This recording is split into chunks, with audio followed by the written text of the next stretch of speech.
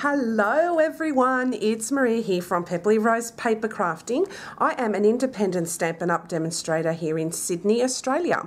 Thank you so much for joining me, and today I'm going to be doing a video at the request of two viewers of mine.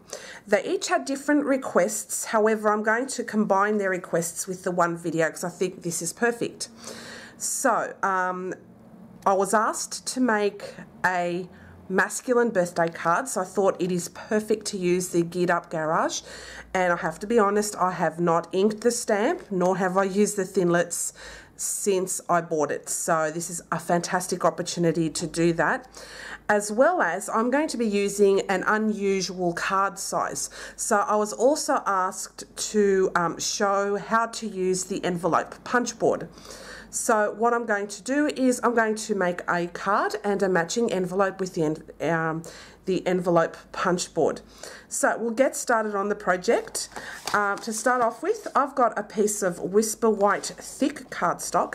It is cut at 4 inches across by 8 inches down, and I've already burnished the scored the score line. So what I'm going to do now is I'm just going to grab my bone folder and burnish that score line. So it looks like that. I'll just give it a good burnish to make sure it really sticks down. Just make sure it really sticks down. Okay. This is actually not going to be having many layers, so this will be it. I'll just make sure I didn't do that properly. Make sure I give it a good burnish. There we go. All done. So I've got a piece of Whisper White thick cardstock, and to start off with, what I'm going to do is I'm going to use the oil slick image that we've got there, like the oil stain, and I'm just going to stamp it just along here, just in random places, but I'm going to concentrate all of my images towards the left hand side. Very simple card to make, so I'm just putting full strength like so. That looks really nice actually on just Whisper White cardstock. Really dirty looking. I'm going to do like that and like that, and I think like that too. Why not? Then I'm going to use the bolts image from there, and I'm going to use basic grey for that one. So I just gave that stamp a clean, and now I'm going to use the bolts full strength at just randomly stamp it here, there and everywhere. Stamp it.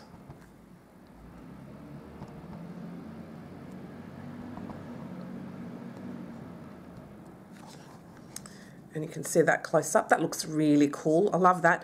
I did not think, as always, when I do these videos, I actually have an idea, but I don't know 100% what I will end up with. So I do this on the fly. So yeah, let's see how this turns out. It'll be interesting. All right. So whilst that's just drying off a little bit, what I'm going to grab is my Stamparatus, and I'm going to use it for a couple of things just to be sure with my images. I'm going to grab a piece of Whisper White cardstock there, just a scrap piece, and I'm going to grab the car image from there and just carefully peeled off. These are the new cling stamps that we have, and what's so great about them is they really do cling onto your card stock. Let's try to do it this way so I don't waste a lot of cardstock. I'm all for preserving cardstock as much as possible. So I'm just going to now ink up my car image there with Memento Tuxedo Black.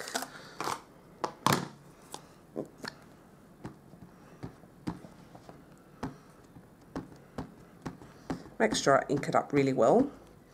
And Memento is my favourite ink of all time.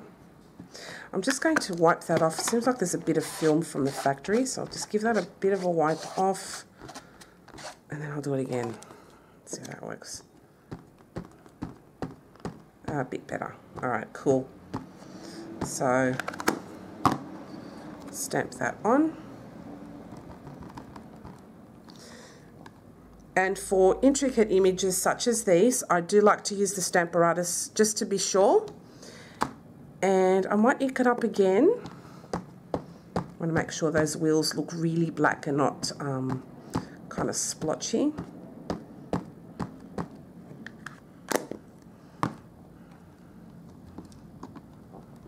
Just concentrate mainly on the wheels.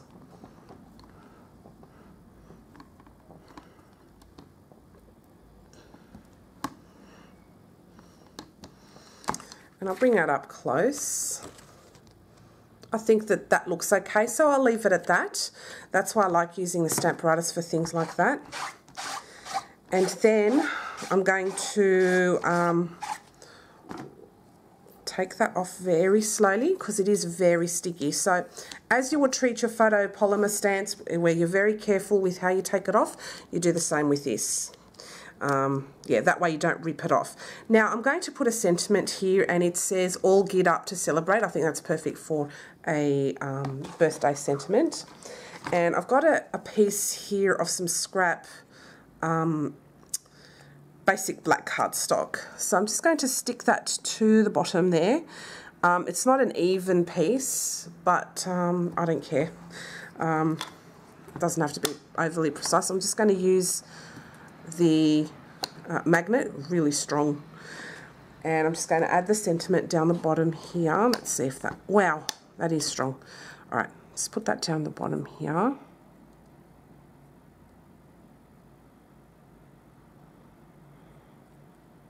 It's sticking to my finger.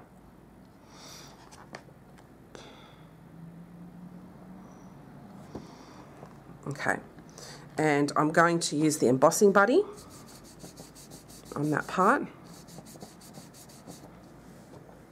Then I'm going to get my Versamark ink pad and ink that stamp up.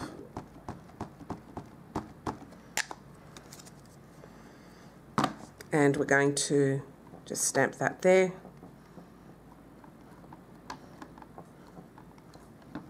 Looks like it's stamped all right. Then I'm going to just clean that off. Take that off very, very slowly. Put that away. I like to put all of my stamps away after I finish using them to ensure I don't stuff it up. And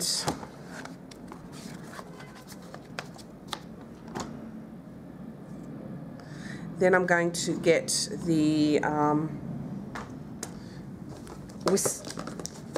white emboss powder. I was going to call it Whisper White embossing powder, but it's just white embossing powder. And I'm going to add some onto the black cardstock here.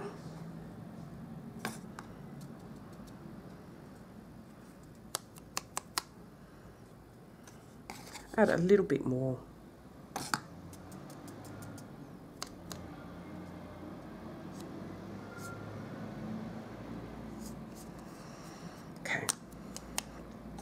Okay, that looks good.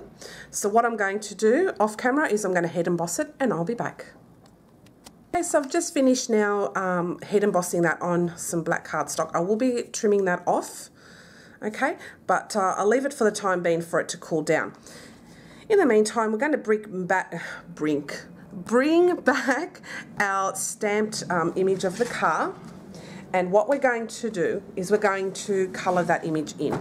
Now, there are many ways of colouring this image in. You can use your Stampin' Write markers, you can use your blends, you can use any other alcohol type markers, or you can use watercolour pencils, which is what I'm going to do. It's my preferred way of colouring. So what I'm going to do is I'm going to colour this image with the colours I like, and I tend to use colours that are very similar to Stampin' Up colours. So these are my watercolour pencils.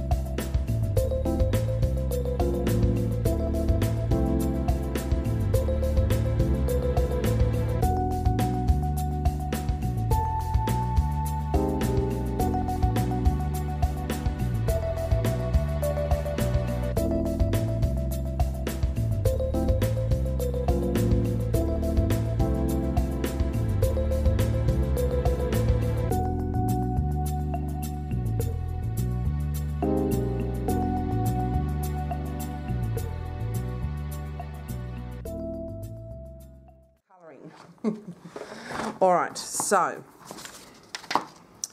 what I'm going to do is I'm going to bring up my Big Shot.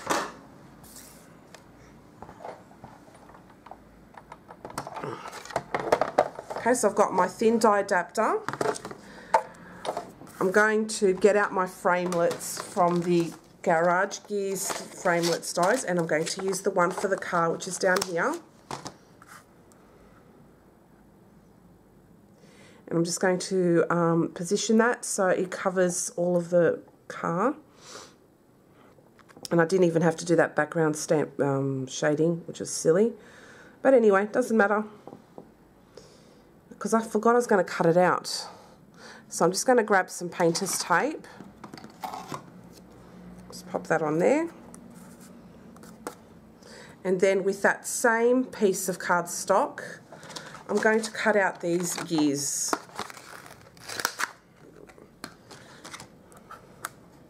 And just pop that on here. Then I'm going to pop this through the Big Shot, and I'll do that a couple of times because of the intricate die.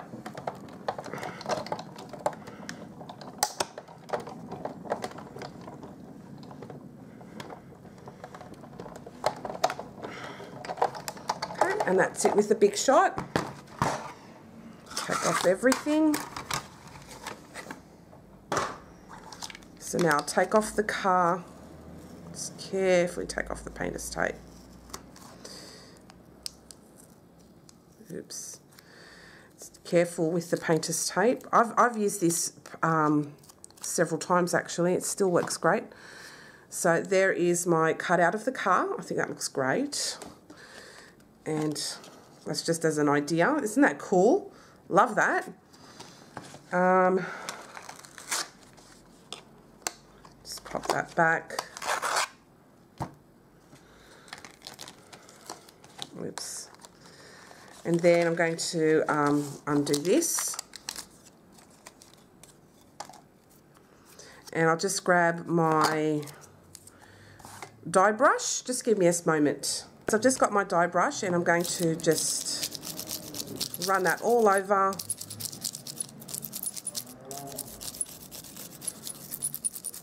Try and get that all off.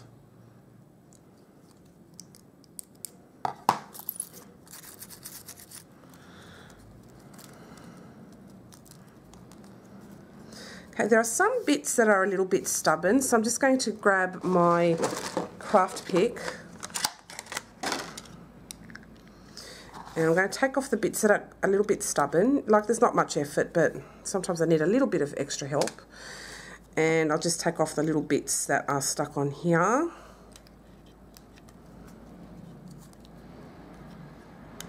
That's it, no biggie, all done.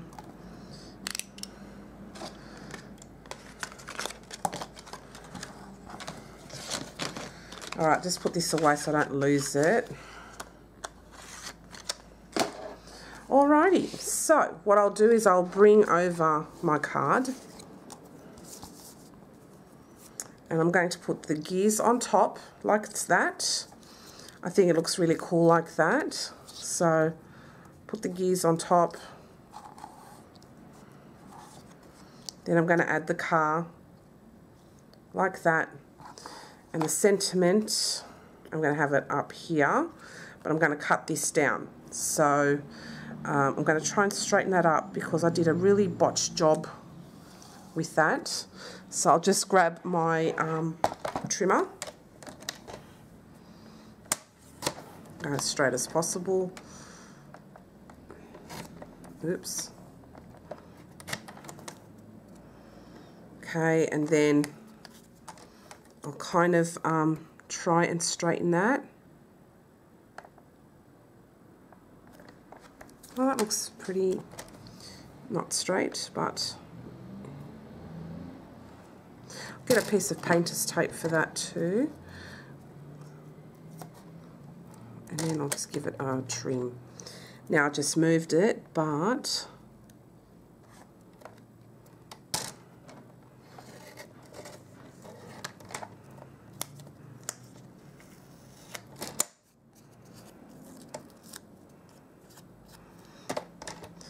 now I completely botched this up. However, I'm thinking to myself, why not have the sentiment kind of look a little distressed? So sometimes we have these happy accidents, and I don't mind now that it kind of looks distressed, but I'll give it a little trim. And then what I'm going to do is get my scissors and give it a good rough up the other way, like that, towards me.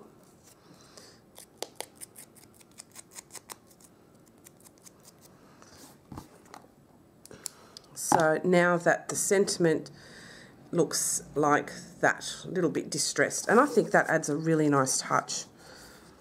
So I'll pop that here.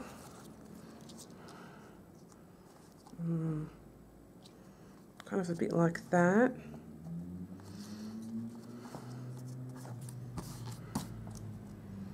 Yeah, all right. I'll do it this way. I think it looks better that way. So I'll just grab my tweezers and I'm going to put some glue all over the gears.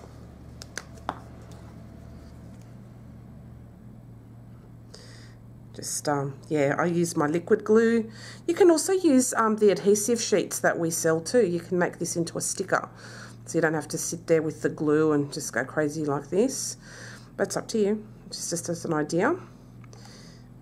Stick that down, and then we'll put that over there.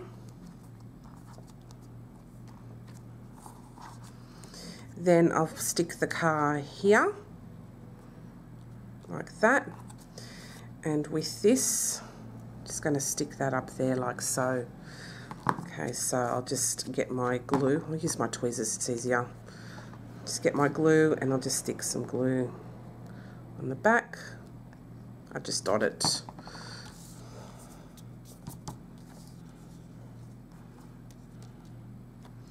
Stick that over the top. I don't care if it gets rid of the gear a little bit, it doesn't worry me. Like that.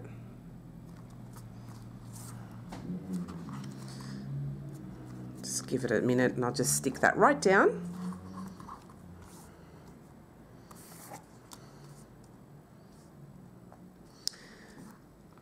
And then I'm just going to add the car over the top. You can stick that up with dimensionals, but this is great to mail through if you want to. And I'll just stick it over the top and make it kind of flat.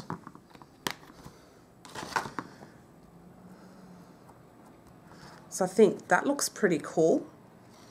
And then for the inside, we can stamp like a little, I'll just bring this out here.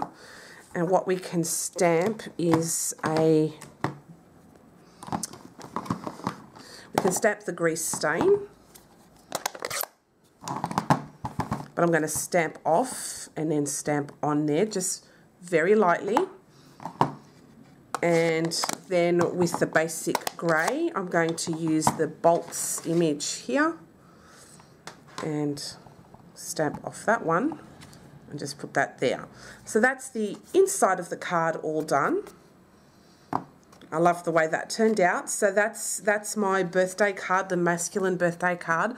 I think that looks really lovely. I quite like that. So that looks really cool. And now we are on to the part where we make a matching envelope. Now with the this is a 4x4 card, okay? I don't think that you can mail this very easily, this size, in Australia. You need, I think, to put it into an A6 envelope, which it will fit quite easily into an A6 envelope. If I'm wrong, please let me know, but from what I understand, if you do email an unusual size, you will get charged a little bit more for it. So I tend to put smaller cards into an A6 size envelope. However, if you're going to give this as part of a gift personally, you can make a custom sized card envelope to go with this card.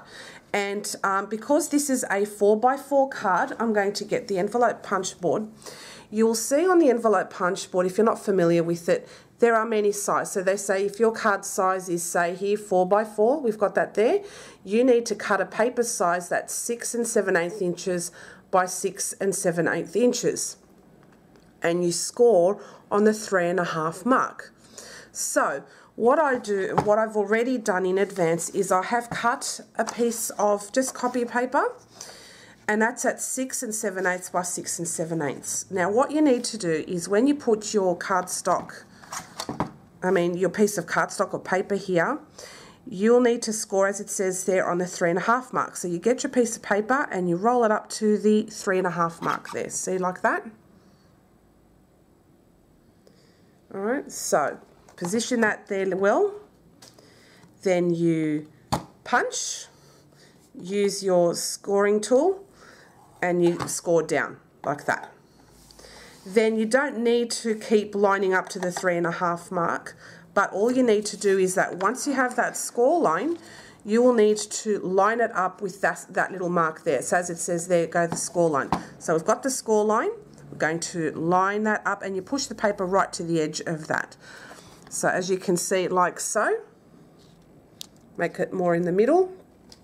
All right, you punch and score. And then you keep doing that, punch and score, and do it one more time. So you do that all around after you've lined that up initially, punch and score. So now you are finished with the scoring of your envelope. So what you need to do then is to burnish the score lines.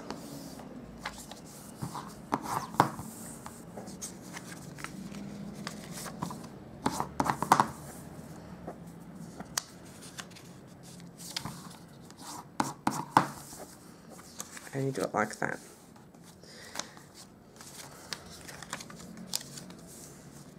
Now, if you don't like the pointy parts of this envelope, you can round the corners. Now, this is a non-Stampin' Up one, but it's the same company that makes it. This is a We Are Memory Keepers board. They're the company that makes it. I bought this before it came up with Stampin' Up, so I'm not going to buy another one just because it's got the Stampin' Up colours on it. It's exactly the same. So anyway, what you'll do then is you just punch up here and it gives you a corner rounder. So I'm going to round all of the corners. Oops, I didn't do that one properly. Do that again and again. Didn't do that properly, so do that again.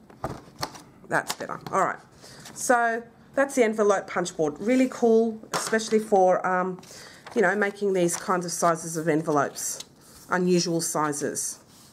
So what I'm going to do is I am going to now stick the sides down in a way that it looks presentable. So I'm going to do it this way, right? Like that. So what I'm going to do is just add glue right on the ends here.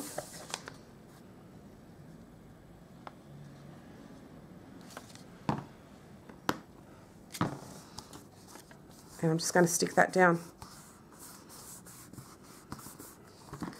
In the meantime, just burnish those score lines a little bit more, make sure they're nice and neat.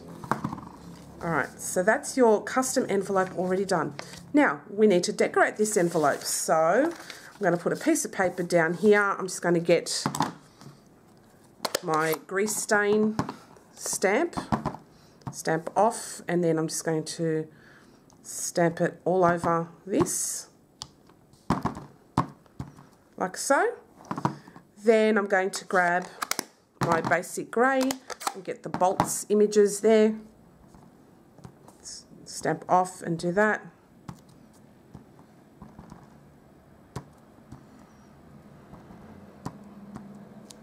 Okay, and one more. Like that. So now we have a personalised decorated envelope, and that's the flap at the back. Okay, so now that we've got our envelope all sorted, here at the front you can actually put at full strength, I'm going to do that here, is just some bolts on each of the corners on opposite sides. So now that all matches. Isn't that cool? So yeah, this is your custom envelope. So now let's test out the envelope with this card, and it fits absolutely perfect. Okay, so I hope you enjoyed today's tutorial. If you have any questions, please don't hesitate to let me know. You can buy the envelope punch board through me at pepperlyrose.stampinup.net. Won't be in these colours, but it will be in the Stampin' Up colours if you haven't already gotten it. And if you haven't used it for a while, it's a great opportunity to make cards of different sizes and just go crazy, making nice colour, nice custom envelopes. The Geared Up Garage bundle is fabulous. I highly recommend it. If you haven't got it, it makes a great male, bundle for cards, and even for females that love cars. I know I do, so I wouldn't mind this in like pinks and other colours. You can go crazy with the combinations, and it's great that you can cut out all of these images with the matching framelits dies. So yeah, if you have any questions, don't hesitate to let me know. But Natalie and C Hill, this is for you. I hope you've enjoyed today's tutorial. Everyone else as well, if you have any questions at all, or you have any suggestions for any kind of projects, please leave a comment below and I'll be more than happy to accommodate. So I'll just give you a close-up of that card. I think it turned out wonderful. Thank you so much for watching, and I'll see you again next time. Bye!